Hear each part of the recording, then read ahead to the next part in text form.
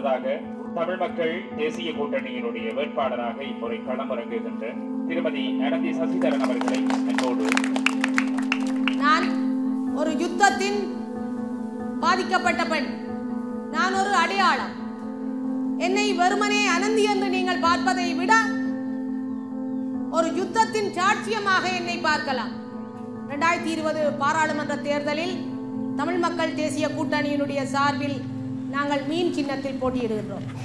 ஒரு போராளியை திருமணம் செய்யும் பொழுது எனக்கு தெரியும் அவர் போராட்டத்தில் போய் சுட்டுக் கொல்லப்படலாம், சண்டையில் சாகலாம், எல்லாம் தெரியும். ஆனால் கடைசியாக நான் கொடுத்தது நிராயுத பாணியாக கொண்டே கொடுத்தது. அப்ப அவருக்கு என்ன நடந்தாண்டதை சொல்லவன். இன்னைக்கு எத்தனையோ பேர் வன்னி யுத்தத்துக்குள்ள இருந்து எல்லாம் இழந்து வந்திருக்கணும். இன்றைக்கும் பேசுறதுக்கு பயப்படினோம். ஏன்னா அவ்வளவு ராணுவ முற்றுகைக்குள்ளதான் நாங்கள் இருக்கிறோம், அவ்வளவு அச்சுறுத்தல்களதான் நாங்கள் பேசிக்கொண்டு இருக்கிறோம். பார்த்தீர்களானால் நாங்கள் அதிகமாக எங்களுக்கு பயம் இல்லை. இந்த நேரம் எங்க போனாலும் எங்களை வீதியில சுட்டால் கூட அதுக்கு பயம் இல்லை. நாங்கள் எந்த நேரம் கொல்லப்படலாம், அதுல எந்த ஒரு பயமும் இல்லை எங்களுக்கு.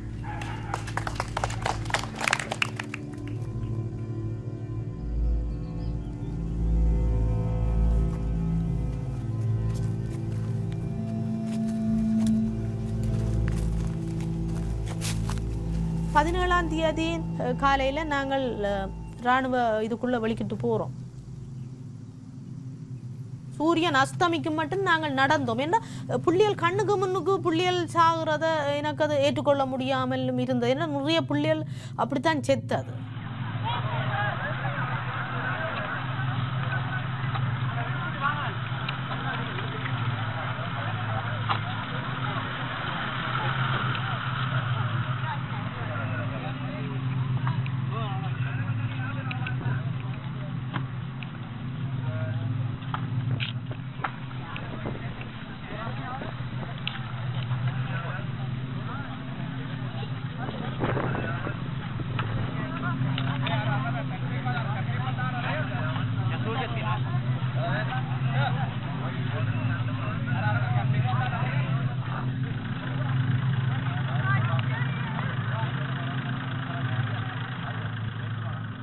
அப்போ இவர் என்ன பார்க்குறேன்.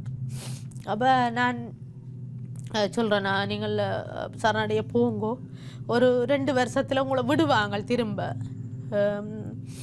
நான் மேக்சிமம் நான் ஏதோ முயற்சி எடுப்பேன். நான் எங்கே என்றாலும் நான் போய் உங்களை விடுவிக்கிற சம்மந்தமாக கேட்பேன், நீங்கள் சரணடையுங்க.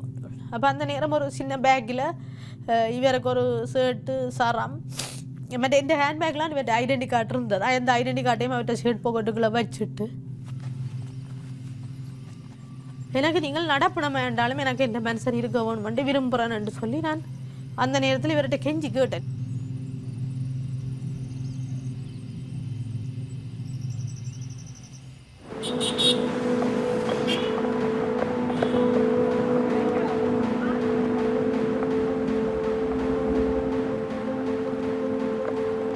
இராணுவ இதில் இருந்தவர் ஜனாதிபதியாக வந்திருக்கிறார். வந்த உடனே சகல கட்டமைப்புகளையும் இராணுவமயமாக்கி செய்தார்.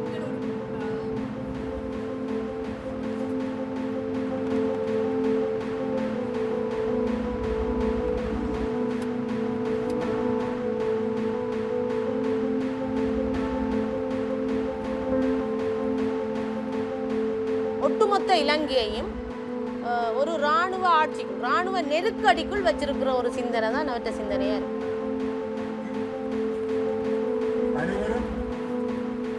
இந்த கூட்டத்தில் கலந்து சிறப்பிக்குமாறு உங்களை அன்போடு அழைக்கின்றோம். மேடைக்கு முன்பாக போடப்பட்டிருக்கின்ற நான் நினைத்திருந்தால் முள்ளிவாய்க்காலில் இருந்து இங்கு வந்தவுடன் 3 பிள்ளைகளுடன் ஏதோ ஒரு நாட்டில் அரசியல் தஞ்ச கோரிக்கையை கேட்டு போயிருக்க முடியும். நான் என்னுடைய கணவரை இதே இலங்கை இராணுவத்திடம் கையளித்தனான். இங்குதான் என்னுடைய நீதி கேட்கின்ற செயல்திட்டம் இங்குதான் அமைய வேண்டும். எனவே என்னுடைய கணவருடன் சரணடைந்த அத்தனை பேருக்காகவும் நான் போராட தயாராக இருக்கின்றேன். நிறைய பேர் சுட்டுக் கொல்லப்பட்டும் காணாமலாக்கப்பட்டதும் இந்த மண்ணில் என்பதும் நான் அறிவேன். நாங்கள் மீட்பதற்கு நாங்கள் இழக்கிறக்கு எங்கள்கிட்ட எதுவும் இல்லை, எல்லாம் இழந்துட்டோம். நாங்கள்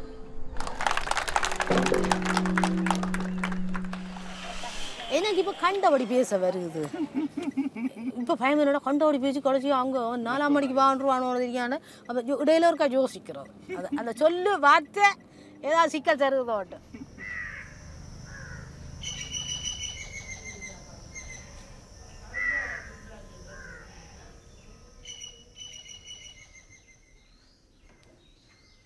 கல்வி ஓடி போய் சாப்பிடு. வாழைப்பழமும் இருக்குது, பொரியலும் இருக்குது. என்னுடைய கணவரை கொடுத்துட்டு பிள்ளைகளுக்கு தாய் தகப்பன் நன்றி எல்லாம் நான் தான். உண்மையில பாவம் எங்கட பிள்ளைகள். நான் அப்பவும் யுத்தம் முடிஞ்ச பிறகு என்ன உழைக்க வேணுமே. நான் சனிக்கிழமை 2 மணி மட்டும் நின்று வேலை செய்வேன் ஓவர் டைம். பிள்ளைகளை எதிர்பார்த்து காத்து கொண்டுங்களா அம்மா வருவா வருவாண்டு. எனக்கு அதுகள் என்ன மிஸ் பண்ணல, என்ன தகப்பனும் இல்லை.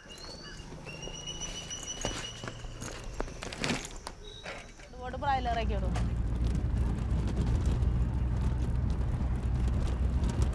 வலிக்கட்டியல்ல நீங்கள் இப்போ வலிக்கட்டு வாரணும். அப்படி மூடடத்துக்கு வேற ஒரு 1.5 மணி நேரத்துக்கிட்ட செல்லும்.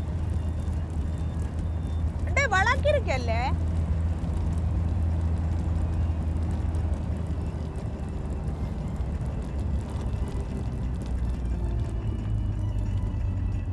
பின்னுக்கு வாங்க. அதில் அவருக்கு படம் எடுக்க வாங்க.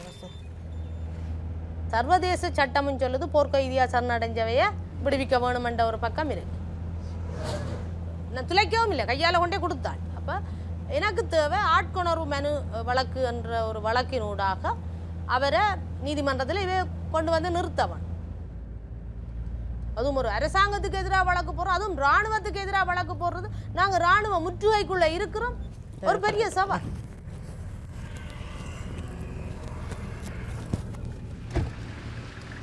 போய் நினைக்கிறீங்களா? ஓகே. 11ஆம் ஆண்டு தான் நான் ரத்னவேல் சாரை ஒரு இடத்துல சந்திக்கிறேன். சொன்னார், நீங்கள் தனியாக இந்த வழக்கை கொண்டு நடத்துறது உங்களுக்கு அச்சுறுத்தல், நீங்கள் இன்னும் கொஞ்சம் பேரை சேருங்க. கடைசியாக 5 பேர் என்னோட சேர்த்து 5 பேர் ஓமண்டிச்சிடும் வழக்கு போட ஓமண்டி. காணாமல் போனவர், அதாவது கடைசி நாள், யுத்தத்தின் கடைசி நாட்களான 17, 18, 19ஆம் திகதிகளில் மே மாதம் 19, 2009ஆம் ஆண்டு அந்த நாட்களில் சரணடைந்தவர்களின் அந்த விவரங்களை தான் கேட்டிருந்தோம். அதைத்தான் அவர் இருக்கிறது தங்களுடைய வசம் இராணுவம் இருக்கிறது என்று சொல்லியும் அதன் பிறகு மனம் மாறி வேறொரு ஆவணத்தை கொண்டு வந்து இந்த நீதிமன்றத்தையும் மற்ற மக்களையும் மனதார எல்லாரையும் ஒரு முட்டாளாக்குவ செயலை செய்திருக்கின்றார். அவரது வழக்கு போடக்கூட அவர்களுக்கு அச்சமாக இருந்தது என்று அவ்வளவு அச்சுறுத்தல்கள்.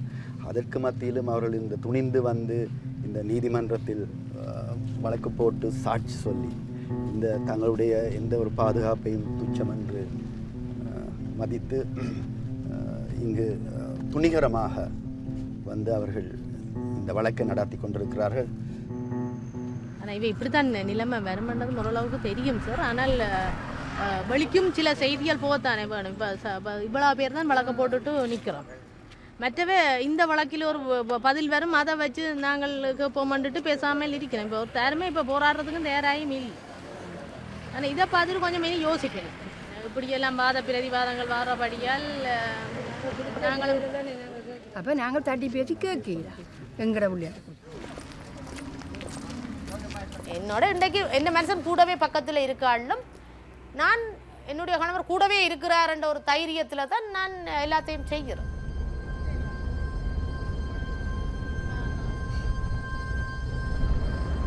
இந்த சரணடைஞ்ச இடம்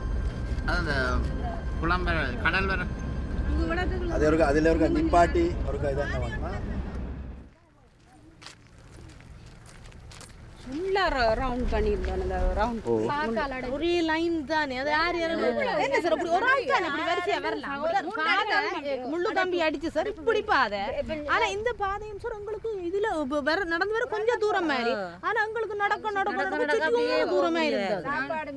இப்படி கொஞ்சம் தெரிஞ்சாலும் முள்ளு கம்பிக்காம கம்பி இழுத்து போடும். இப்படித்தான் போகணும். நேரம் நடந்து அது கிட்டத்தட்ட ஒரு 2 மணித்தியாலத்துக்கு தான் நடந்திருக்கும். செக் பண்ணி போட்டு தான் வருவாங்க. செக் பண்ணி அது அந்த இவங்கட காக்கி கலர்ல சும்மா அப்படி போட்டுருப்பான். அதுல இந்த அளவு ஓட்டிய இடம் விட்டுருப்பான். ஓட்டைக்கு அங்கால அந்த அதுக்கு அங்காலே ஆமி நிக்கும் சார். ஆமி நிக்க இங்கதான் உடுப்பு முழுக்க கலட்டுங்கன்னு சொல்லு. நீங்க என்னென்ன சொல்ல நினைக்கிறீங்களோ அதெல்லாம் சொல்ல வேணும். லட்சக்கணக்கு எண்ணெய் இல்லாத சனம் இல்லை இதுல இருந்தது. ஃபுல்லா சனம் தான், இது ஃபுல்லா சனம்.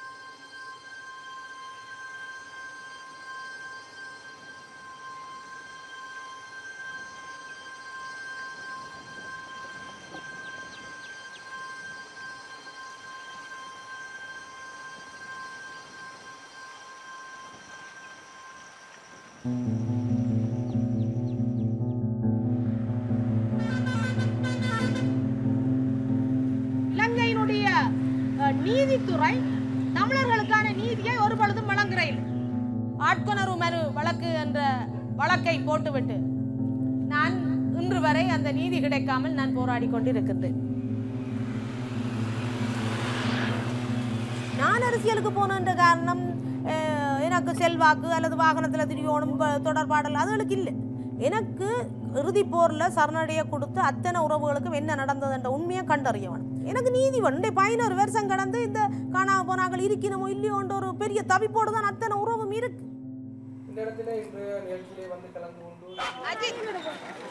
இதை கொடுத்து கொண்டு அப்படியே நடந்து அந்த ரோட்டால இறங்குங்க. கொடுத்து கொண்டு நட அப்படி எங்க பக்கம்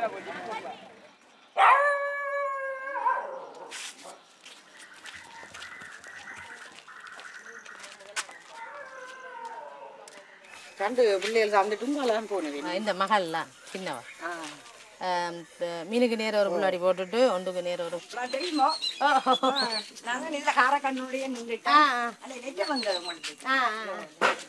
காலையிலேயே வெள்ளனா போய் மீன் சின்னத்துக்கும் போட்டும்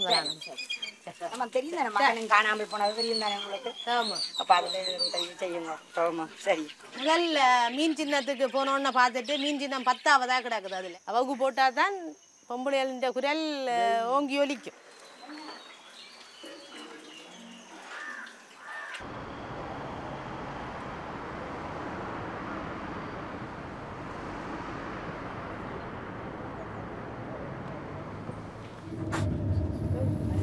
Prochain arrêt, Butigny.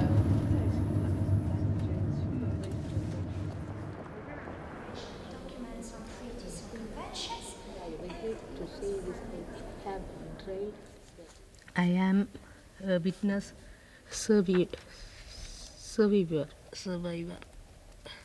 I am a witness survivor and a victim who is still searching for my husband who was subjected to enforced disappearance by the Sri Lankan military. This council and the OHCHR, I regret to say the failure are manifold.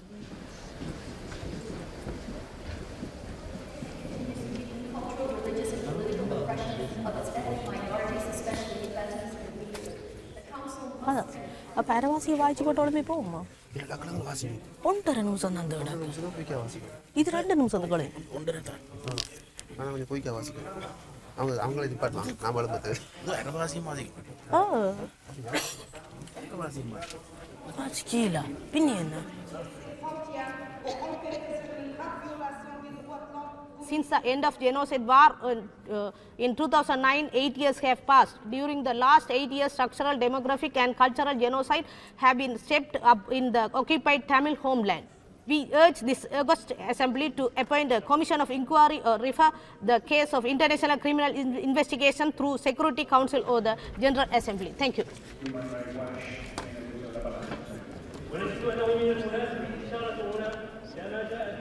Tension எங்களுக்கு தடைக்கு கொண்டு நாங்கள் வழக்கு போட்டுட்டு வழக்கும் ஒரு முடிவுக்கு வர தெரியும். எங்களுக்கு அது பெயிலியர் தானண்டா தெரியும். ஆனால் நாங்கள் இங்கே வந்து ஒரு வழக்கை போடுறதுக்கு ரோம் சட்டத்தில் இலங்கை கையெழுத்து போடாதபடியால் நாங்கள் ஒரு வழக்கு இன்டர்நேஷனல் கோர்ட்டில் போடலான்னு சொல்லி எங்களுக்கு வந்து ஸ்ரீலங்கா சைன் பண்ண இல்லாத இல்லைன்றதால வந்து செக்யூரிட்டி கவுன்சில் தான் அத்தாரிட்டி கொடுக்கும். செக்யூரிட்டி கவுன்சில் பாதுகாப்பு சபை வந்து தீர்மானம் நிறைவேற்றணும் வந்து ஸ்ரீலங்கா வந்து ஐசிசிக்கு ரிஃபர் பண்ணுறது அல்லது ஐசிசி இல்லாமல் வந்து ஸ்ரீலங்காவுக்குன்ற ஒரு தீர்ப்பாயம் உண்டு உருவாக்குறவா அவங்க தான் தீர்மானம். அப்போ இதில் இருந்து எங்களுக்கு ஒன்றுமே கிடைக்க போகிறது.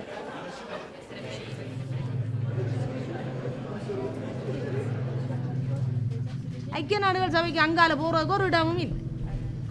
அப்போ கடைசி இடம் அதாகத்தான் இருந்தது. அப்போ அங்கே போனோம். ஆனால் அங்கே போன பொழுதும் எங்களோட பாதிக்கப்பட்ட தரப்பு எங்களோட கருத்து பாதிக்கப்பட்ட தரப்பை பார்க்க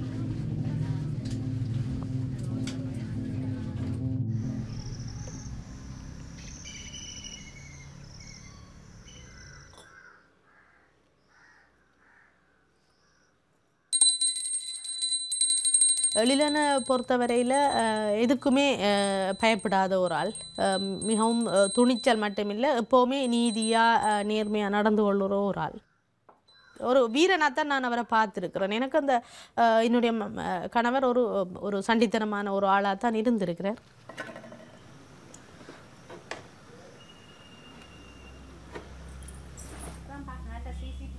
அப்போ நீங்கள் யூஎனுக்கு இப்படி போகல ஆக்க சொல்லணும், நீங்களே யூஎனுக்கு வாரீங்க, உங்களோட ஹஸ்பண்ட் தானே ஹியூமன் ரைட்ஸை உடைச்ச வரண்ட அப்படி சொல்லல. நீங்கள் அவளுக்கு என்ன என்னென்றால் நாங்கள் செய்தது ஒரு இன விடுதலை போராட்டம். இப்போ விடுதலை புலிகள் மீது குற்றம் சாட்டுற பொழுது விடுதலை புலிகள் இல்லை, நீங்கள் என்ன செய்யணும்? நான் இப்போ எழிலன் மீது குற்றச்சாட்டு சுமத்துறீங்கன்னா எழிலன் ஒரு இடம் போய் அவன் வீட்டு பிள்ளையா எழிலன் ஒரு இடம் பிடிக்கல. ஆனால் இயக்கத்தினுடைய தீர்ப்பு சொல்லுது, இயக்கம் சொல்லுது எங்களுடைய ஆட்சேர்ப்புக்கு ஆக்கள் தேவை, ஆட்சேர்க்க வேணும் என்று சொல்லி சொன்னால் அது இயக்கம் போடுற கட்டளையை செய்கிறது ஒரு போராளியின் கடமை. குற்றம் செய்திருக்கணும் என்று உறுதிப்படுத்துகிறான்னா நீங்கள் விடுதலை புலிகளை கொண்டு வந்து நிப்பாட்டி போட்டு நீங்கள் தண்டனையை கொடுங்க. அதுக்கு தானே நாங்களும் கேட்குறோம். அப்படி குற்றம் சாட்டி இருந்தால் நீங்கள் அவையை கொண்டு வந்து நிப்பாட்டுங்க.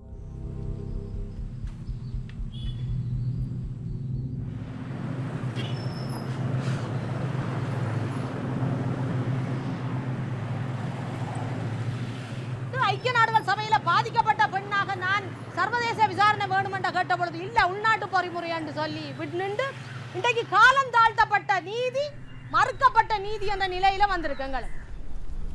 எனக்கு பல முட்டுக்கட்டைகள் எழுந்தது. ஆனாலும் இன்று வரை நான் மிக சீராகவும் செவ்வனையும் என்னுடைய அந்த நீதி கோருகின்ற பயணத்தை நான் தொடர்ச்சியாக செய்து கொண்டிருக்கின்றேன். எனவே நான் வந்த நோக்கம், அரசியலுக்கு வந்த நோக்கம் சரணடைந்த காணாமல் போன இன்றைக்கு நிறைய பேர் குடும்பமும் குழந்தைகளுடன் சரணடைந்து இன்று வரை அந்த குழந்தைகளுக்கு கூட என்ன நடந்தது தெரியவில்லை. நாங்கள் பாதிக்கப்பட்டவர்கள் தொடர்ந்தும் பாதிக்கப்பட்டவர்களாகத்தான் இருக்கின்றோம். இந்த இன அழிப்பை நடத்தியவர்கள் இன்றும் எங்களை ஆளுபவர்களாகத்தான் இருக்கின்றார்கள்.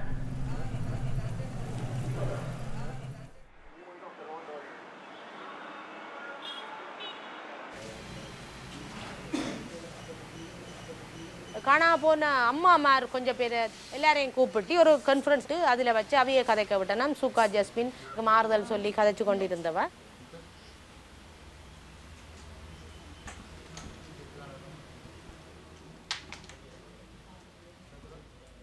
சுகா ஜஸ்மினும் அறிமுகமானது ஐக்கிய நாடுகள் சபையில் தான். இப்போ அவங்க என்ன நல்ல அடையாளம் தெரியும். ஒரு பொம்பளையாக இருந்துக்கிறா, அப்படி எங்கள்கிட்ட கவலையில் அவட்ட பாய்ந்து கொள்ளலாம் என்ற பக்கத்தில் உள்நாட்டு பொறிமுறையில் எங்களுக்கு நீதி கிடைக்கவில்லை என்ற பக்கத்தில் நாங்கள் சர்வதேசத்தை நாடி நிற்கின்ற நிலைமை உருவாகி இருக்கின்றது.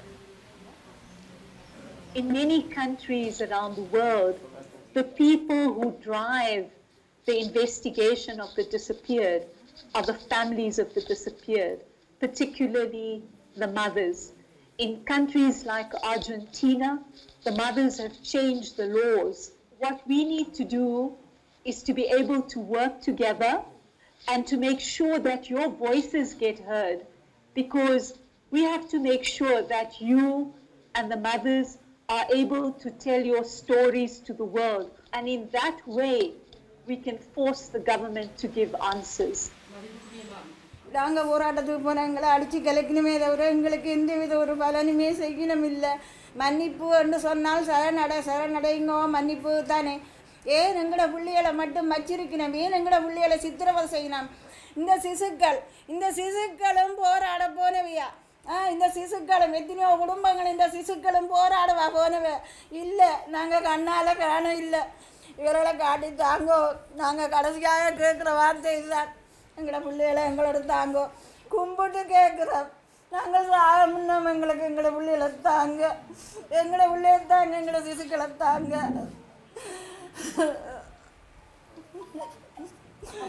எந்த பிள்ளைகள் பால் வடியுது, முகத்தில் பால் வடியுது. the loss of so many family members.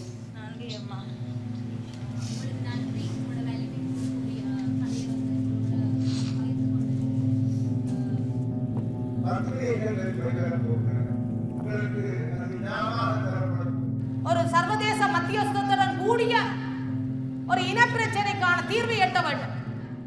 செத்து விட்டார் அவர் சொன்னால் யாருடைய கட்டளைக்கு அமைய அவர்கள் கொல்லப்பட்டார்கள், எங்கே கொல்லப்பட்டார்கள், எப்பொழுது கொல்லப்பட்டார்கள், அந்த விவரம் எல்லாத்தையும் எங்களுக்கு கையளிக்க. நன்றி. இல்லை, நான் நினைக்கிறேன் இன்றைக்கு நான் இதில் நின்று அடிபடுறேன்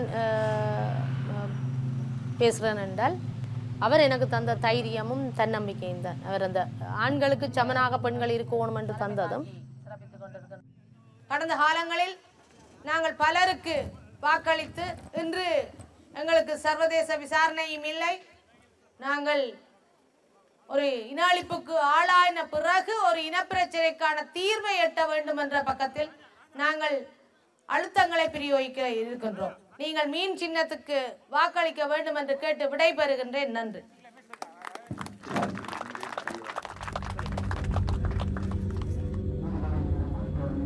இவங்களை அவ்வளோ நேரம் நோட் பண்ணியிருக்கிறாங்களே, எங்களை கார் வேற உடனே காருக்கு பின்னாலே தொடர்ந்து வந்திருக்குது. ஆமி வந்து அந்த கூட்டம் நடந்த இடம் மட்டும் வந்துட்டு பிறகு திரும்பி வந்திருக்கு.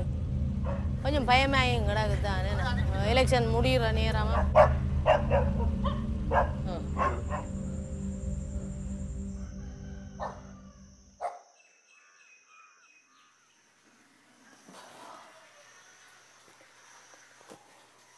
எழில் சதானந்தன் வெத்திக்கு போட்டிருக்கிறார் மெசேஜ். நிறைய பேர் போட்டிருக்கிறேன். 7 மணிக்கு அங்க பூத்துல நிக்க வேணுமே. ரைட் ரைட், அம்மா போட்டு வரணும், முன்னுக்கு போட் பண்ணிட்டு வரணும். பிறகு இது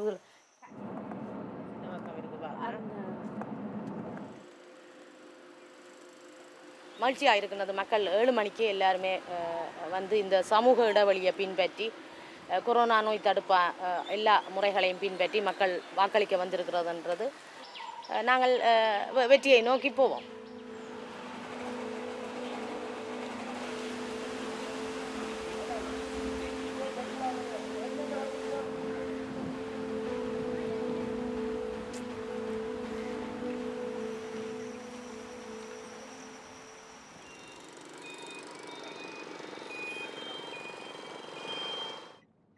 இன்றைக்கு அவர் எங்காவது ஒரு மூலையில் இருப்பாராக இருந்தால் பத்திரிகைகள் ஊடாக இவ்வளவு தன்னம்பிக்கையோட அனந்தி போராடுதுன்றதை அவர் நினைச்சு பெருமைப்படுவார்.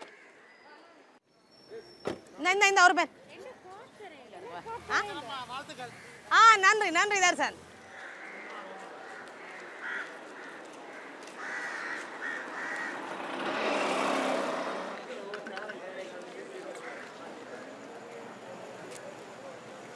இன்னும் எங்களுக்கு அந்த ரிசல்ட் இருக்கு. மீனுக்கு ஒன்று அது 35,600 வாக்கெடுப்பு இல்லை. அதான் இப்போ கவுண்டிங் பண்ணி கொண்டிருக்கிறோம். விக்னேஸ்வரன் ஐயா நானும் மேலுங்களுமே நிற்கிறோம் 1-2 மண்டு. ஆனால் கட்சி தலைவர் 2 பக்கத்தில் அவர் தானே போகணும். அது ஒரு பக்கம் இல்லை. இது உண்மையில் எங்களுக்கு நல்ல ஒரு நிலை. நான் அந்த ஒன்றும் கிடைக்காம போயிருந்தால் தேசியமும் மறுத்தது நீதியும் மறுத்ததுன்ற ஒரு பக்கம் வந்திருக்கும். இதுவும் இது அதில் ஒரு பிரச்சனை இல்லை. அது நல்ல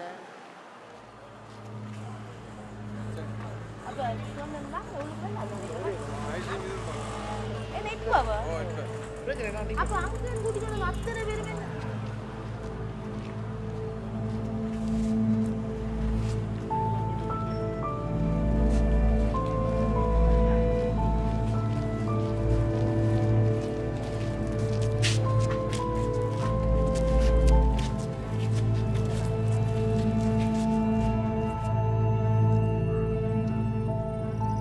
அந்த முள்ளுவேலிக்கு இருந்த பொழுது நான் அவருக்கு சொல்லி கொண்டு வந்தது இதுதான். இதுதான் எங்களுக்காக நீங்கள் எல்லாத்தையும் பொறுத்து கொண்டு சரணடையும் கொண்டு சொன்னேன்.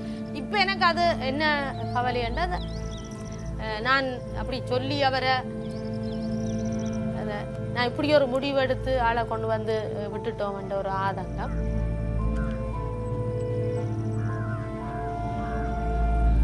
எப்போ கையால் கொடுத்தால் திரும்பி வர மாட்டேன் யோசிச்சு கொண்டுட்டோம்.